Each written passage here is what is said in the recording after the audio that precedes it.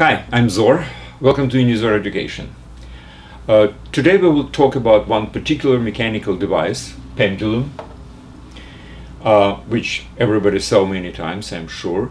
But we will investigate how this particular mechanical device is working, what are the laws which govern its behavior, its parameters, whatever. We will approach it strictly mathematically, physically correct as far as we can do it. Now, this lecture is part of the course called Physics for Teens, presented on Unizor.com website, together with some other courses, for instance, Math for Teens, and US Law for Teens, and some others.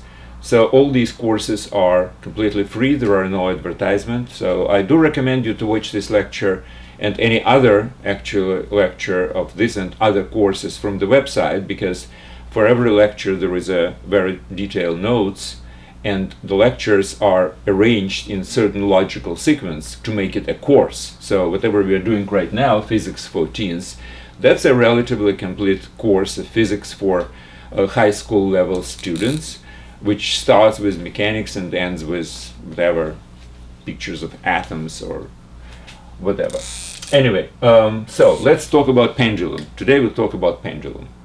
Very simple device, everybody knows what it is, so we will define it as follows. We have certain vertical, and when I'm saying vertical, it means we are on the planet, like this planet Earth, for instance, and the vertical is obviously the direction towards the center of the Earth, because this is the source of gravity, and the force of gravity is the main force participating in the oscillation of the pendulum. Now, at some point we fixed one end of the thread, and at another end we put some kind of a weight. This is a point object, which means it has a zero dimension and certain mass. Let's say mass is m.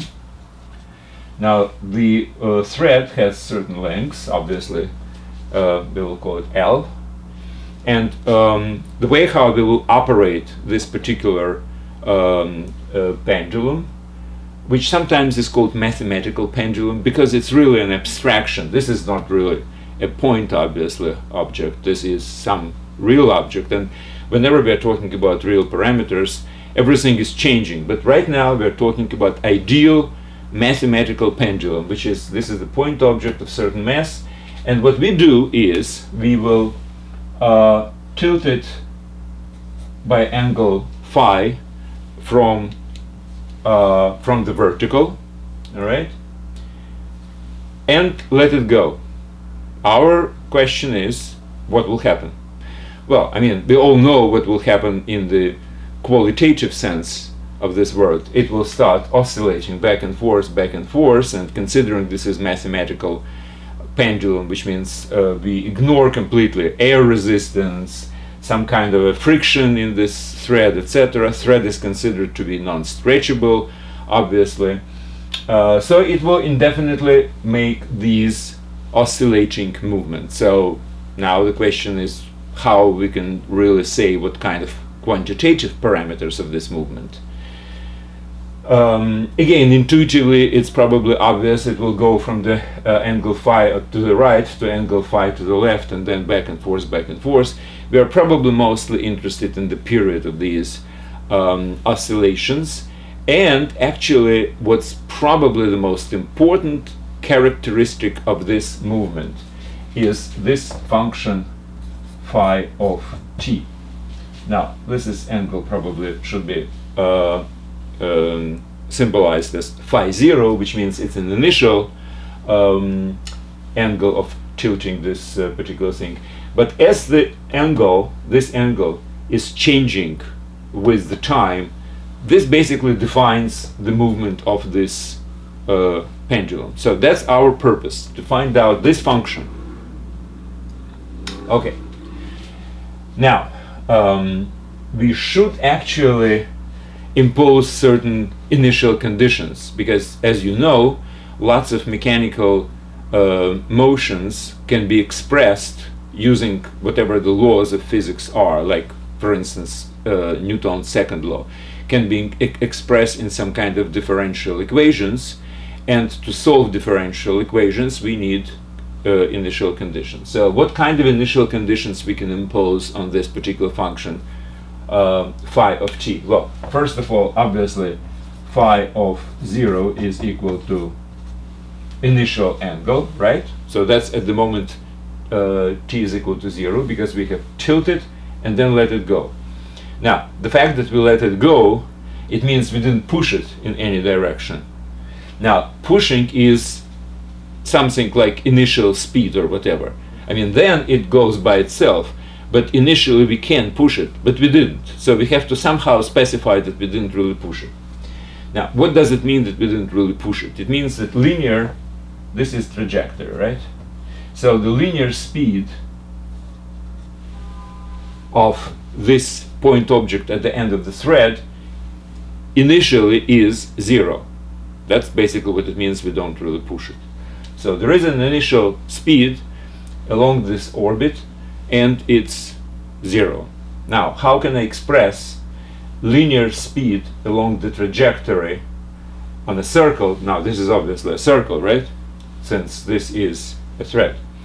So how can I express in terms of function phi of t that the linear speed along this trajectory initially is equal to 0? So how speed along the circular trajectory can be expressed in terms of the angle? Well, very simply. As we know, the length of the arc is always equal to radius times angle, right? So if you have an arc, this is angle alpha in radians, obviously, this is radius r, so this length is r times alpha. Okay, so we know that, which means our linear displacement is equal to L times phi of t. Linear displacement from the beginning to position at moment t. Now, the derivative of this is my linear speed. L is a constant, so it's a derivative of phi of t. So that's my linear speed in terms of angular displacement and the radius L of this thread, which means that I can say that my at moment 0 is equal to 0. That's what it means. And now we don't really need L because it's a constant. So this is the second initial condition. So the function phi of t has two initial conditions. One on its value at point t equals 0, another value of its derivative at point t equals 0. So the tilt is equal to, initial tilt is equal to phi 0, initial speed is equal to 0. Okay. Now let's talk about what kind of equation we can impose on the movement of this particular object. Well, what kind of forces are we are dealing with right now? Well, obviously the first and most important force is the weight, right? This is mass of this object m times acceleration of the free falling. Probably we are talking about planet Earth, so g is 9.8 meters per second square. Mass is whatever the mass is. That's the most important point, most important force which is acting. And as we are considering, let's say, initial condition like this, what actually forces this particular point object to still be at length L from this point, and at the same time to move along the circular orbit, circular trajectory? Well, very simply, what we have to do is we have to represent my weight as a superposition of two forces, one going along the thread, and another going perpendicularly to the thread.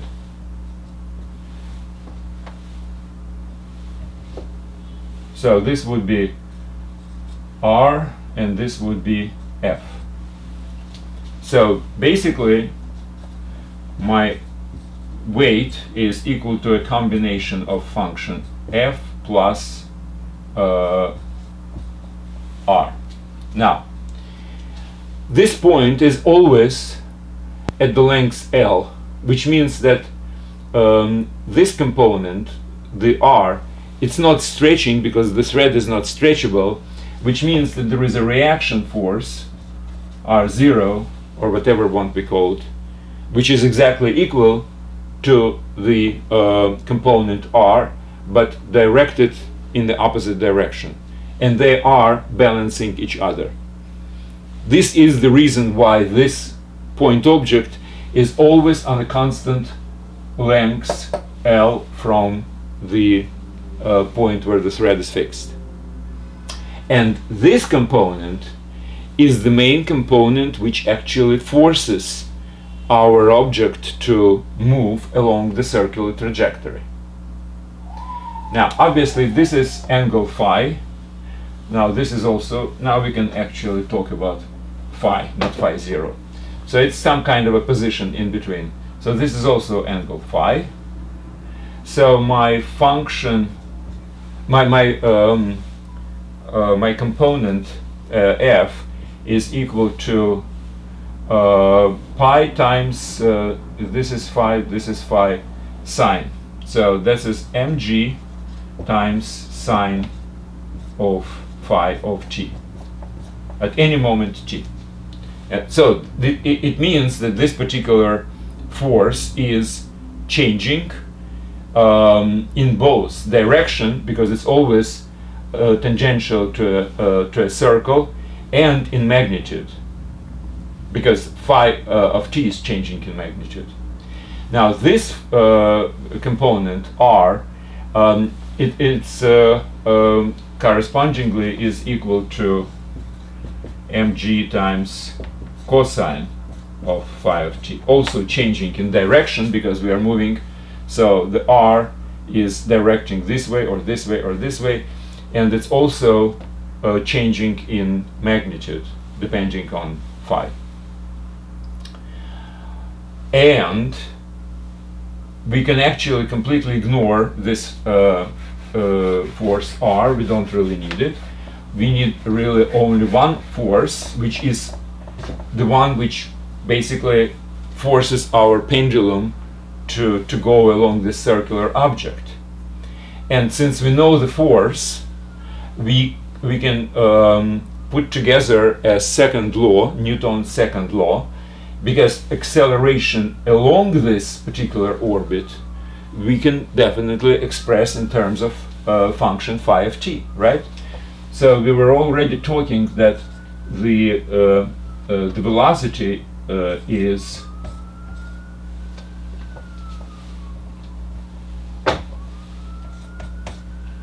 the first derivative from the L times phi of t. L times phi of t is basically the distance traveled until the angle becomes phi of t during the time t.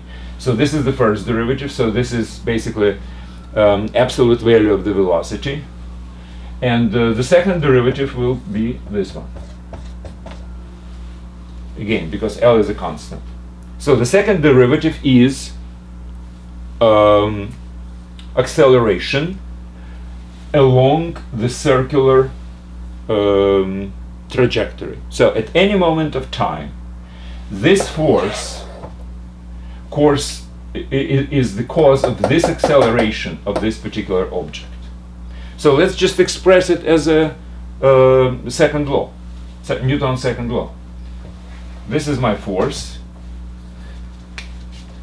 Now this is acceleration, so we have to multiply mass times acceleration to get the force, right? So it's mass times acceleration, L times phi second derivative of t. They must be equal to each other. However, I would like to make one very important note here. As the angle is diminishing, force is always acting towards diminishing of this angle, right? So whatever the position phi of t at any moment, then the force goes this way, and it's trying to diminish this angle, right? So the force must be with a minus sign, otherwise it will not. Otherwise, this thing will not be a true equation. So that's very important.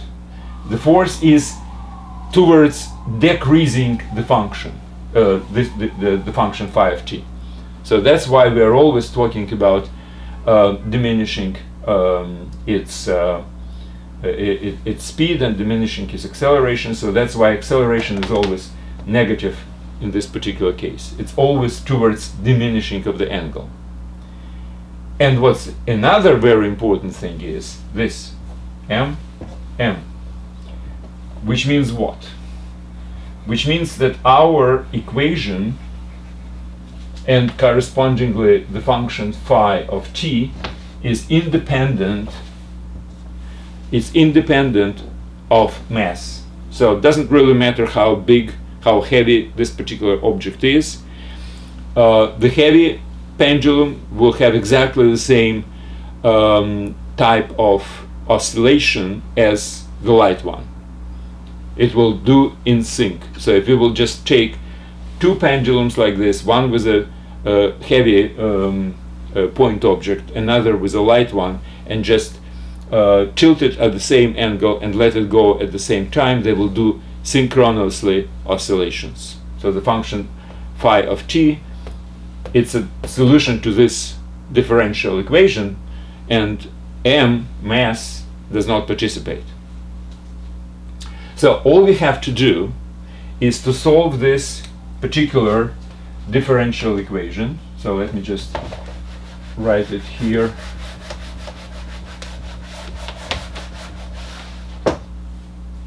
I will do it something like this.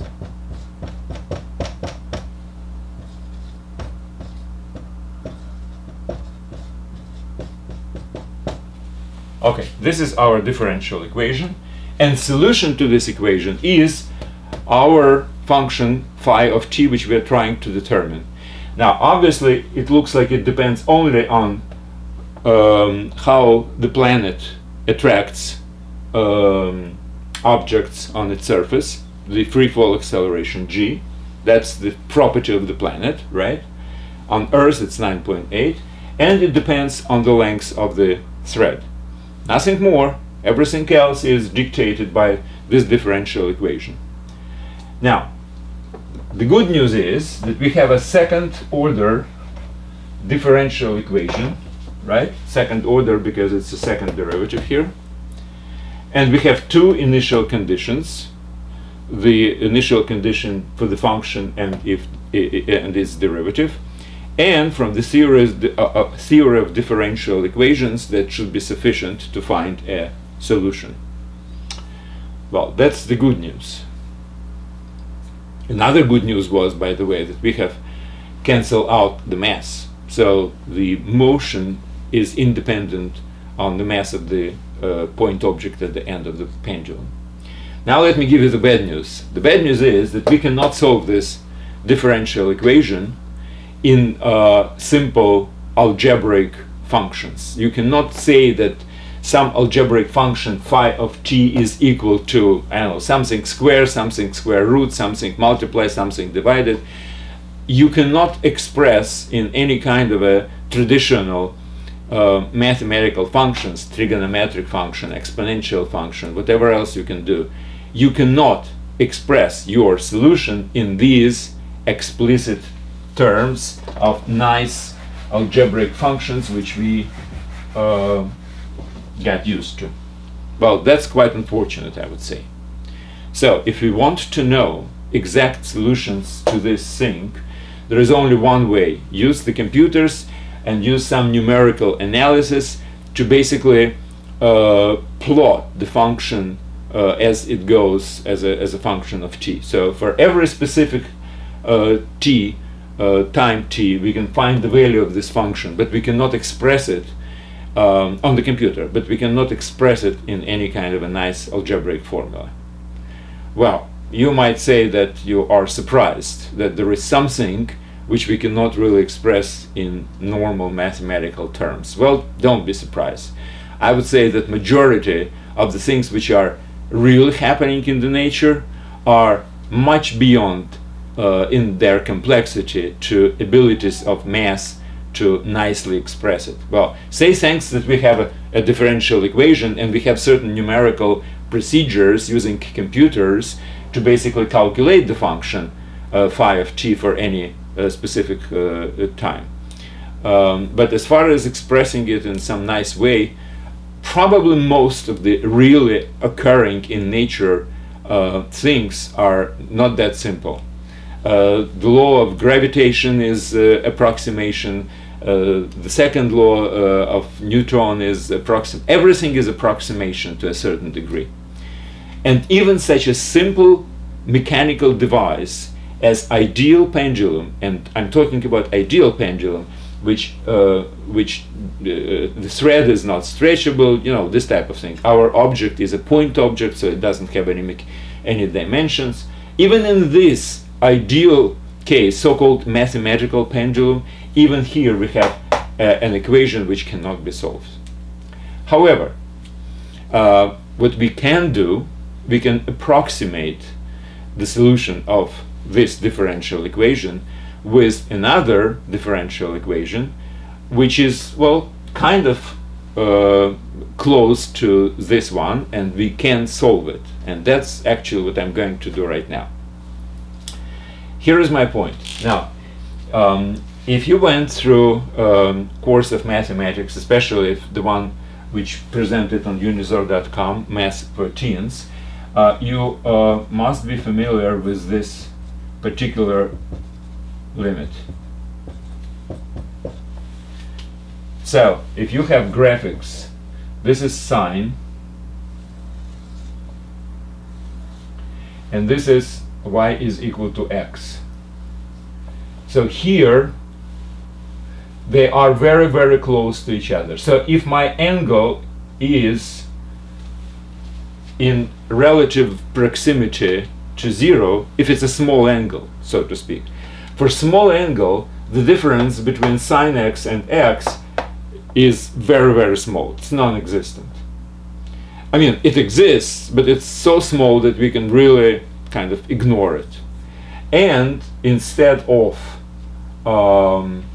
using the sine of something, of an angle, we can use the angle itself. Now, obvious question is, what exactly are the boundaries of closeness which we can really feel comfortable about if we replace sine of something with that something itself? Well, traditionally we are saying something like from minus 15 degree to plus 15 degree, then this interval, it's really allowed to have sine of an angle to be replaced with an angle itself without much difference, actually.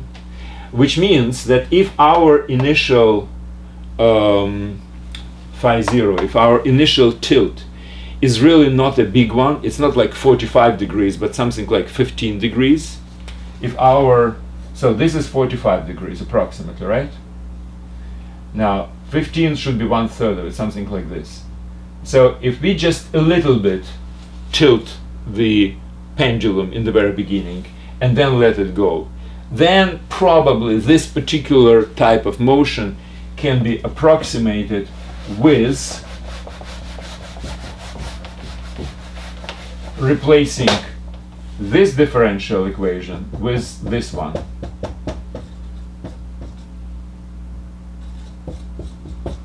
So I replace sine of phi of t with phi of t itself. Now this is much simpler differential equation. This is the differential equation we can actually solve without any problems. And again, during the course of Math for Teens, I did consider something like this as an example of linear differential equation of the second order, which can be solved. So right now I'm not going into the details of how to solve it. I'll just put down a solution. Solution is phi of t is equal to c1 cosine square root of g over L t plus c2 sine of square root of g over L t. This is a general solution of this equation. Let's just verify that this is true. The first derivative of this would be c1. Derivative of cosine is a sine of square root of g over L t times the inner function, which is just a multiplication by a constant, should be differentiated, and the derivative is square root of g over L, plus c2. Derivative of sine is a cosine of this times derivative of inner function, which is again square root of g over L. That's my first derivative. Now my second derivative, so this is first. My second derivative is, well, this is a constant, this is a constant, so we have c1 times square root of g over L. It's a constant. I think I made a mistake. Now this should be with a minus sign, sorry.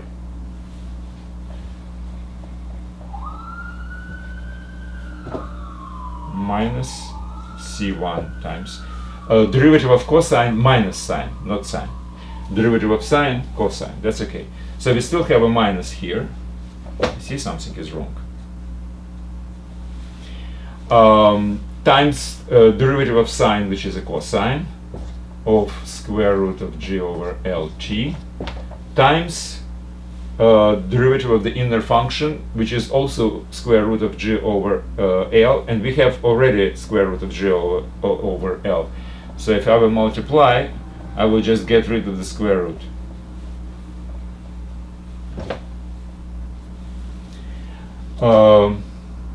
Then this one, derivative of cosine minus sine, so it's a c2, this constant, square root of g over L, of cosine would be minus sine, so minus here, sine here, square root of g over L, t,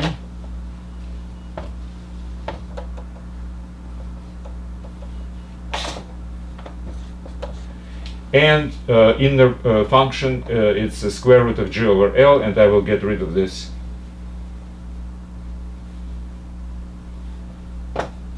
Now what we have, the second derivative is equal to this. And how is this compared with this? That's exactly the same thing, you see. Minus g over L minus g over L minus g over L multiplied by c1 cosine plus c2 sine, which is exactly our function phi of t. So this is a solution. Great. And again, I did not want to get inside of how I obtained this solution. If you are interested, I suggest you to go to any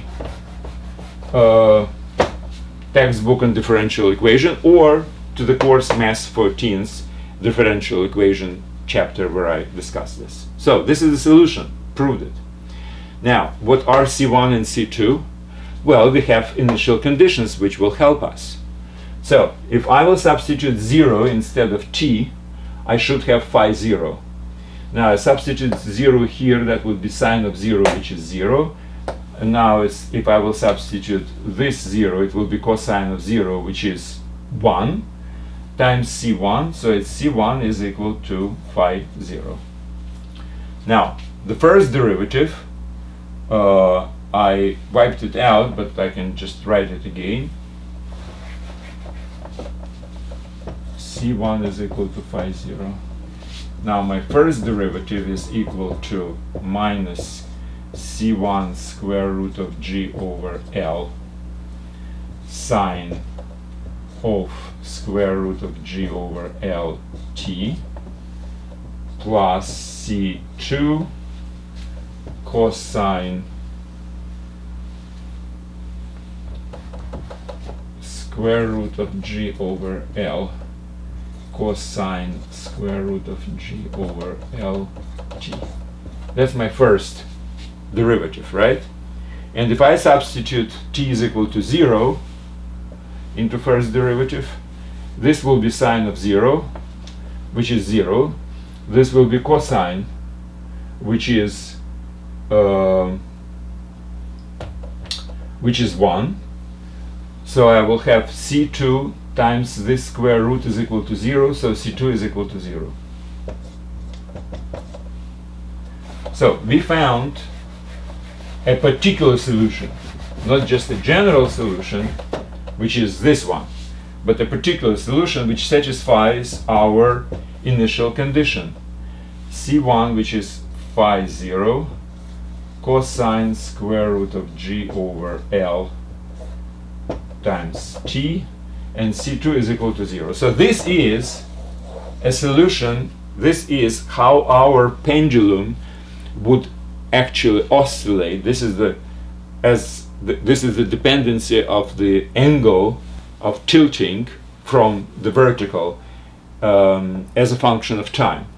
But again, don't forget that this is only within certain very small angles. So our initial phi 0, our initial tilting should not be really very big. As I said, no more than like 10-15 degrees, which is relatively small. Then this is true. On a bigger angle, it's not working. So whenever you're presented with the problem about pendulum, and they're saying use the formula, whatever the formula is, for pendulum oscillation like this one, you have to understand that, well, it's working more or less well within only certain restrictions on the initial angle not to be too big. Now, our problem can be formulated differently. For instance, instead of tilting at some initial angle phi 0 and then let it go, and then it goes by itself, we can impose different initial conditions. For instance, the pendulum is hanging vertically, and we just push it, give him some initial speed along the trajectory. So this would be 0, and this would be some constant. And that would result in different C1 and C2. There will be different law, but it will still be some trigonometric style. If this is equal to 0, it means that C1 should be equal to 0, right? And if this is equal to some constant, then C2 would be equal to something. So it will be some coefficient times sine of this particular expression. So just different variations of this general solution to catered to particular initial conditions of our pendulum. And finally, I would like to basically say a couple of words at this. Now, this is the cosine, right? It's a very kind of well-established trigonometric function. We know all about it, etc. Cosine is from -1 to 1, but if multiplied by phi 0, it will be from minus phi 0 to plus phi 0, right? So phi 0 is an amplitude. Now, how about the period? Now, period is very important for a pendulum, because the period is something which we always talk about. What is the period of oscillation of this pendulum? Because the pendulum is used, for instance, in the clock, right? Old clocks, grandfather's clocks, right? There was a pendulum. Now, it's very easy. Now, we know from the theory of trigonometric functions that if you will multiply argument by some multiplier, then the period will diminish. So from 2 pi, it will be 2 pi divided by this particular coefficient, or multiplied by its reciprocal. So this would be a period. This is obvious from the function, from the analysis of the function cosine. So again, if you multiply a periodic function like cosine by some constant, then obviously the period will be diminished by this constant, or I will multiply by its reverse. and this is the formula which is given to students in many textbooks, on websites, etc. Well, just know that this formula is very approximate. It's based on the solution, on a simplified solution of our initial differential equation. So it's true only for very small oscillations around the vertical. Well, that's basically it. That's all I wanted to talk about. And again, I would like to point out that the nature, even in such simple devices as this pendulum, is very complicated. And it's so complicated that even all the contemporary mathematical functions which we are typically familiar with cannot cover such a simple motion as oscillation of the pendulum. So just have an appreciation to nature in this case, and realize that our knowledge is really kind of restricted, let's put it this way. Although we do have certain ways to analyze something which is not really algebraically well expressible, we have this power of computers, and we can probably solve this particular differential equation numerically, which means this function will be numerically evaluated for every moment of time t. We can find its value, again to a certain degree of approximation. Okay, that's it. Thank you very much, and I do suggest you to go to the website and just read the notes to this lecture. I think it's very helpful. Thanks and good luck.